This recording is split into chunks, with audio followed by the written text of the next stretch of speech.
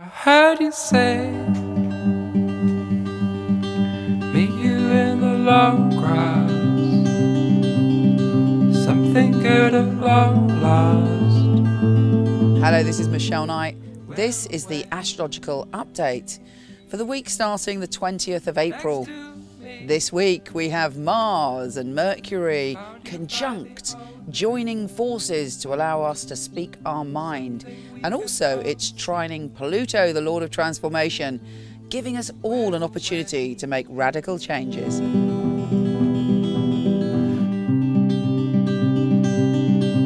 Leo, this week there is an extraordinary opportunity to turn your career around or to kind of transform it in some way, and it really is exciting. The only trouble is you might be totally focused on that and not have time for anything else. Your mind is coming up with brilliant ideas for your future. If you're not in work, this is a great week to find your dream job, or certainly something that makes you feel really fulfilled and that you're achieving something. Also, you're very, very focused on the details. If you are trying to make some kind of change or you're trying to finish a project, you're like on it and you're able to get on with all the things that maybe you've ignored in the past. The only problem is you might be very impatient with colleagues, you might be very impatient with the people around you because you're like passionate about what you really believe is right when it comes to your career. You also have an opportunity this week to really feel settled in the world, to feel grounded, to feel strong, to get your strength back.